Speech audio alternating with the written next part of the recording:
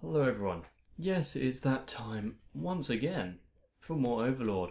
Of course, this is actually the last episode of the season, so maybe I shouldn't be so jovial about it. Now, if you watched the last episode, you would know that, well, Shaltir and Ainz are locked in an eternal struggle. Well, it's not really eternal, it's going to be over quite soon. And it's a battle of attrition, at least that's what it started off as. But we all know that Ainz has some tricks up his sleeve, and of course he also has his wits, which he's definitely going to use to overpower Shaltir in some way or another. Now, of course, that's going to be the main focus of this episode, but if we get a bit more of an explanation as to who or what was behind Shaltir's dilemma, that would be nice. But anyway, if you're up for it, then let's get on with the episode.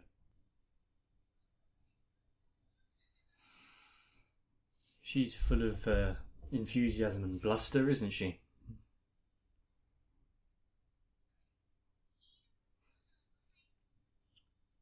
She's already acting as though she's won.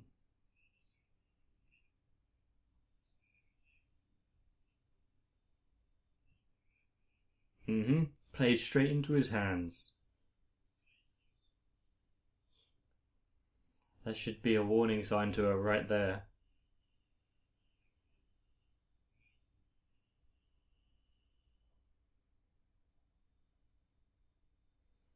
Now her mind is racing as to think of what he could have planned.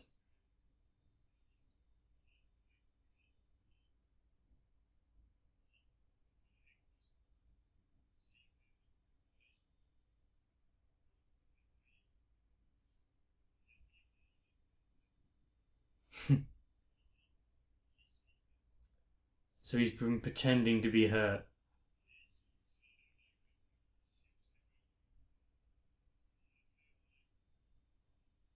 And he took the extra precautions and she didn't even bother to fall into some of them.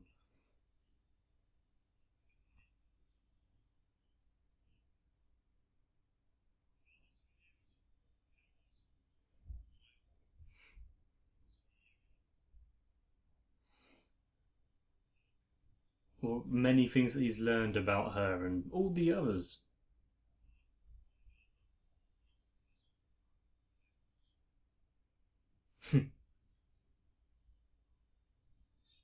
Was that a lie?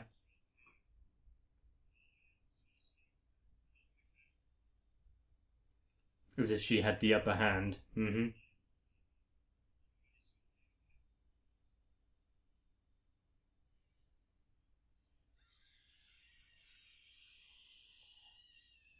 And now she's definitely lost, hasn't she? She's letting anger take hold. Well, and despair.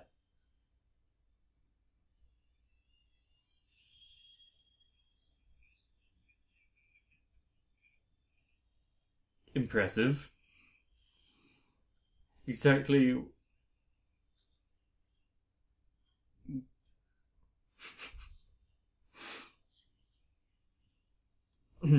Sorry, it makes me giggle. So he's either acquired the world champion class or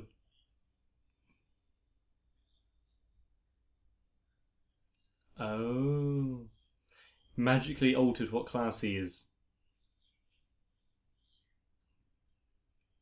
Nice.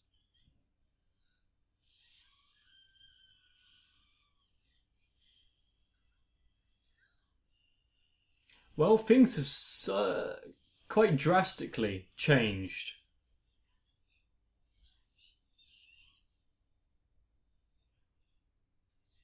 How many of the old guildmates' weapons and items has he got on him?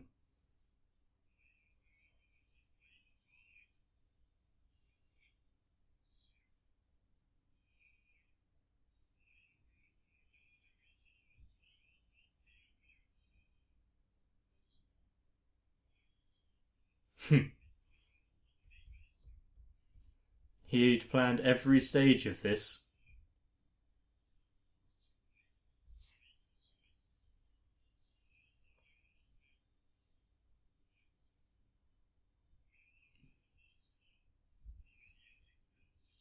And for good reason.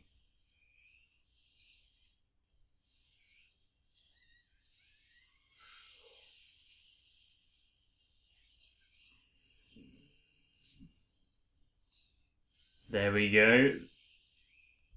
That's what the wooden things are.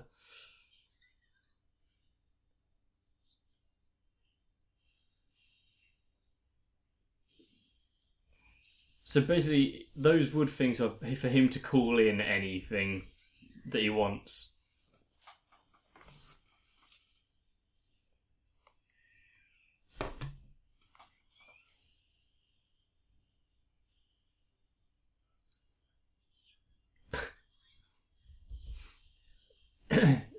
She did scream out a little there, didn't she?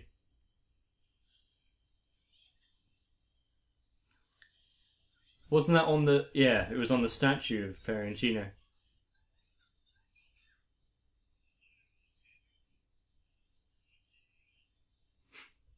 His answer to everything.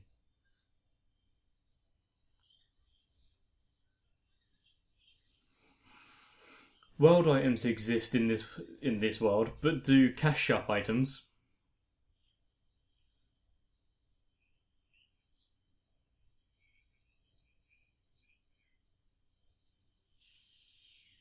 And she can't do anything.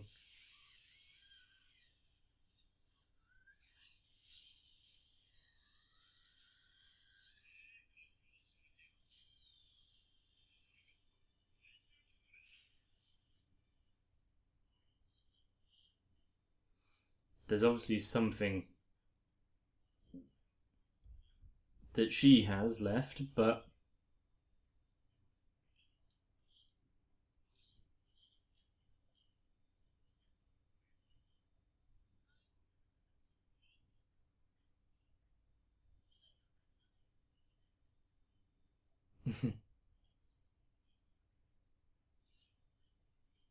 So she has to press on forward.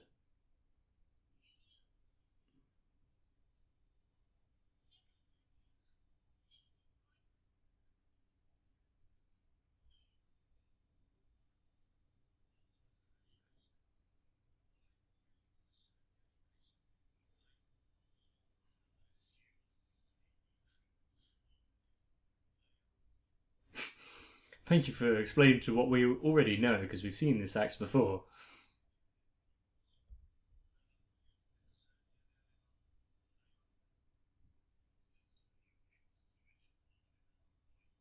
He even predicted her losing it and charging. If she can land a hit.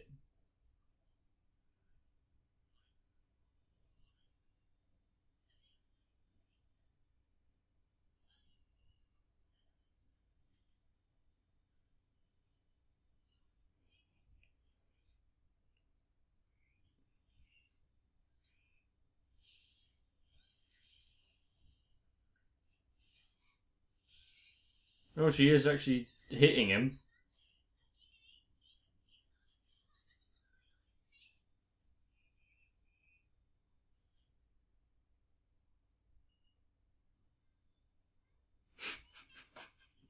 His watch.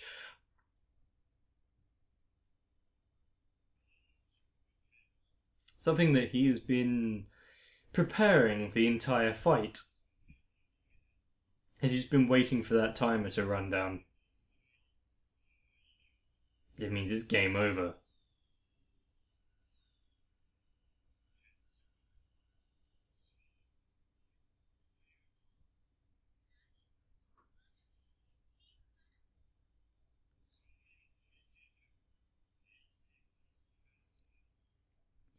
But when he has sufficiently drained it a little...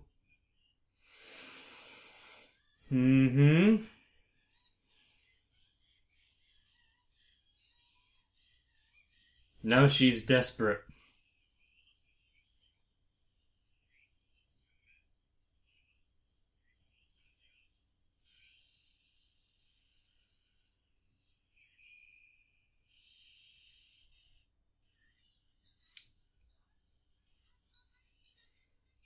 Well, obviously he's got something that can negate the cast time. They've already been shown it. Not this one particular, but...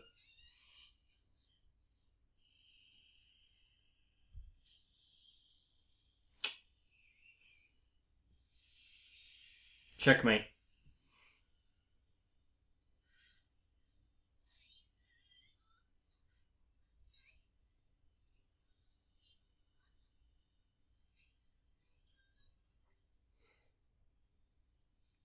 Well...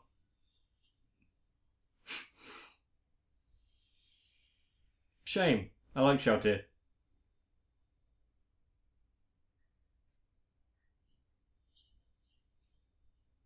They can't have their little spats anymore.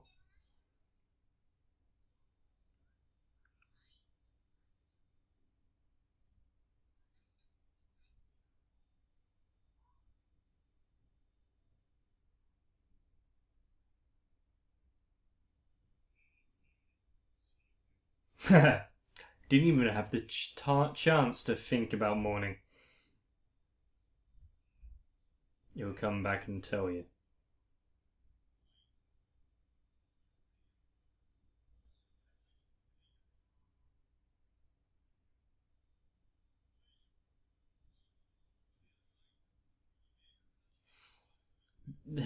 Doesn't seem to have the same preparations in place in case it does come to that.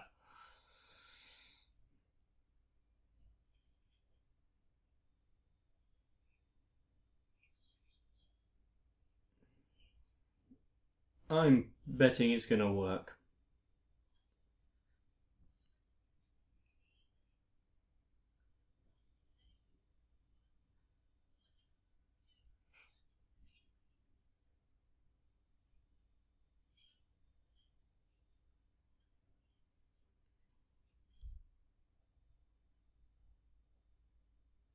They do seem to enjoy servitude, don't they? Yeah, he knows that feeling.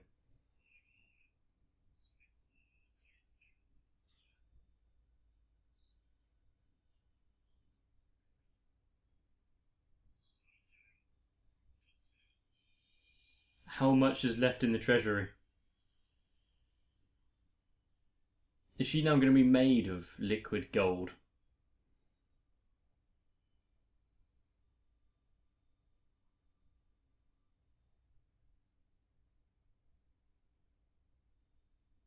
She doesn't seem to be resurrected with clothing.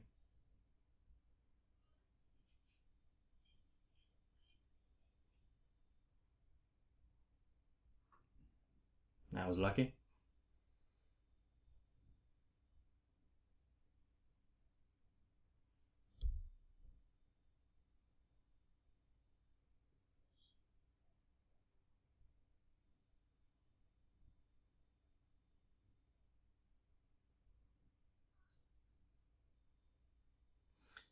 Is she going to apologise for trying to kill him?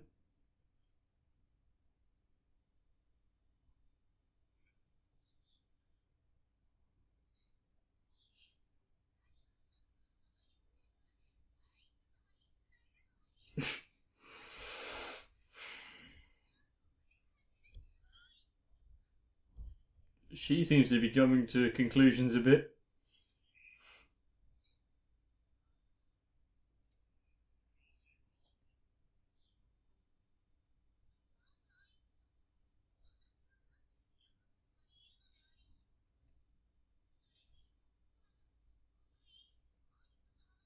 Well, she should be able to guess from context that something happened.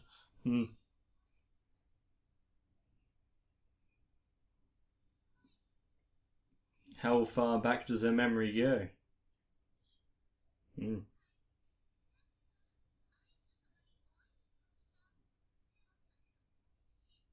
Does she remember getting information from the red-haired girl?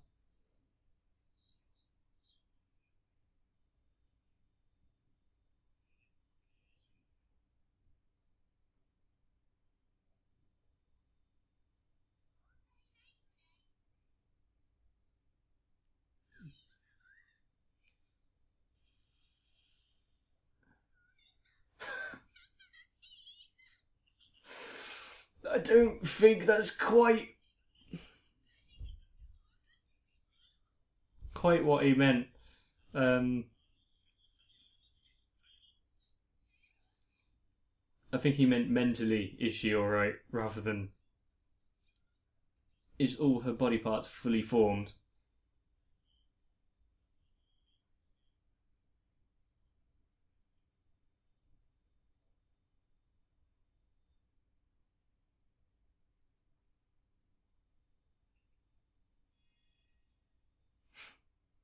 Is he now seeing them like his old guildmates? Obviously they won't be able to hold a candle to them, but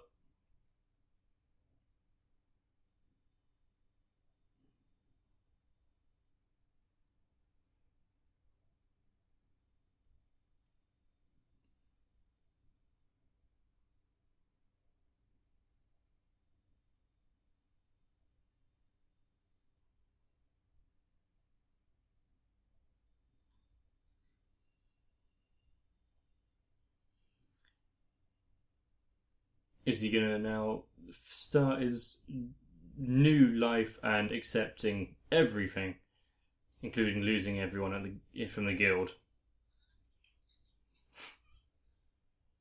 He's got a new family now. This bunch of losers. They're all pretty cool though.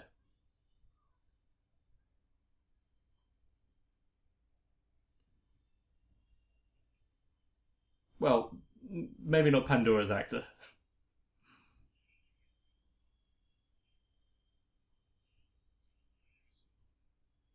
He's still bearing the responsibility like a proper leader, so...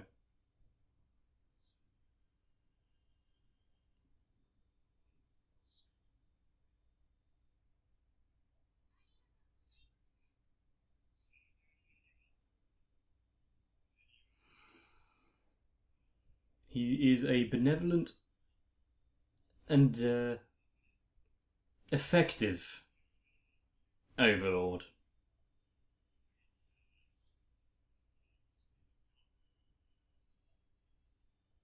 Oh. Sebas better not be in any trouble.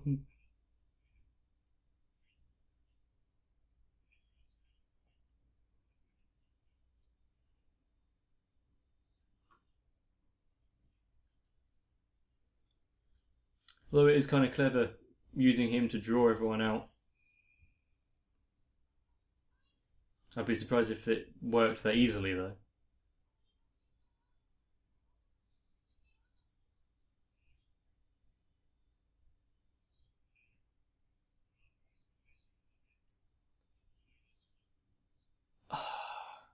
He had already planned for it.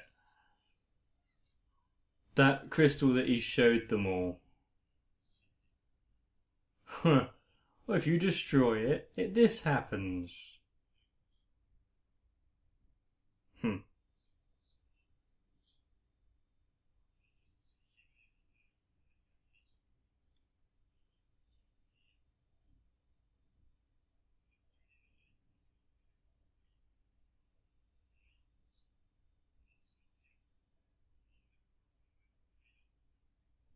Have an army of chaff before they get to the actual...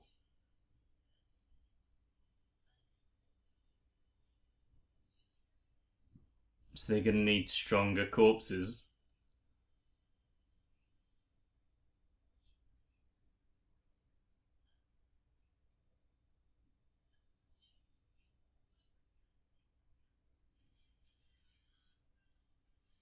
Well, that sounds like a truly evil thing. Just wiping out an entire village just because you can strengthen your own undead army. But then again, he doesn't particularly care for good or evil. It's about survival.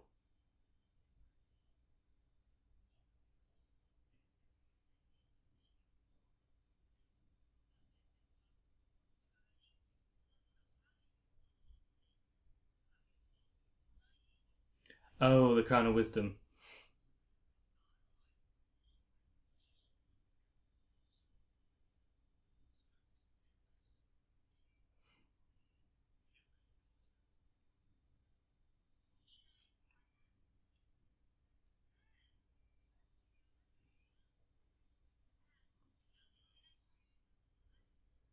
So is he now fully healed and after the events? He even has his eyes, so he's not blinded anymore. So that passing comment, if they can be healed with magic, was true. I wonder what the extent of the healing gets to.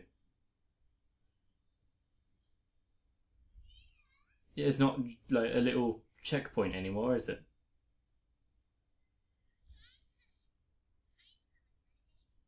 Is she another battle med? Lupus? What, like a werewolf? Like, I might be thinking of my own things just based on word, but so she's with him, and we're getting some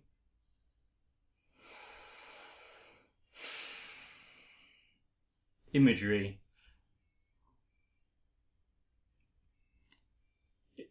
Since his little battle with Shaltir, he's now living in the streets.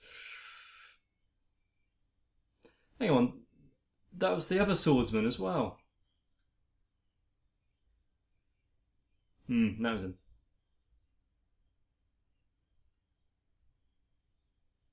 Well, that was a chance encounter, wasn't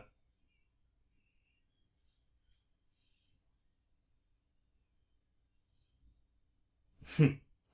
And he's gained a new rank and admiration.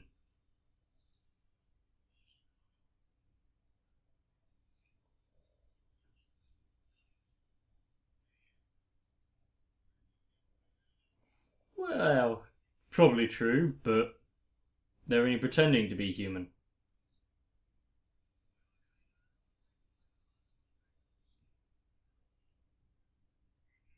I wouldn't be surprised as well.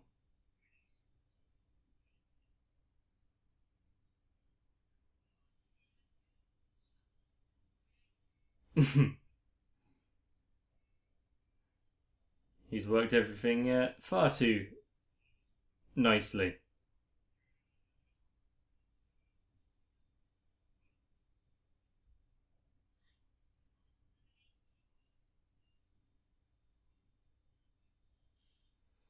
What was that?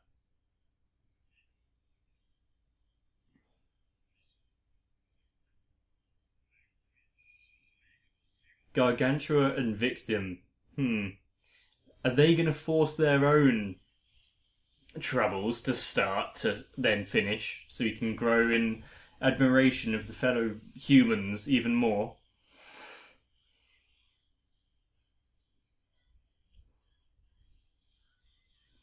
Gargantua sounds like a giant, or it might just be one of those names to make you think they are. Cannot think what Victim would be, though.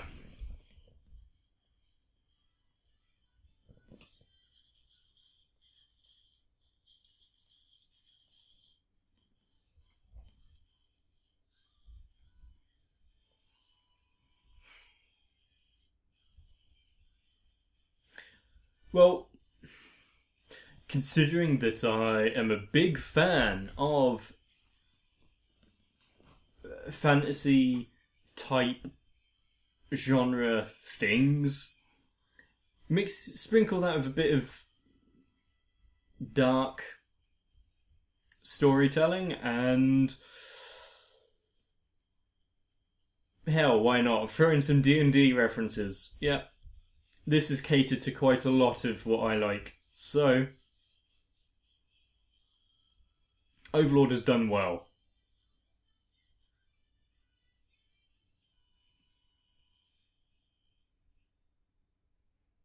That was Overlord, episode 13. What can I say? I'm actually rather downtrodden about it because, well, now there's going to have to be a wait before I can get to the second season, due to my own self-imposed rules. Now, of course, something is going to have to take its place, and, well, it's looking to be a show. Of course, there are lots of other things that need to be sorted out. So if you still have something that you want me to have a look at, let me know. There are also quite a lot more characters in Overlord that I want to get to know and see more of, because I want to see Cocytus in action. Well, and Cebus, of course. But now that we have come to the end, it's probably time that I sign off too. If you've enjoyed, let me know down below.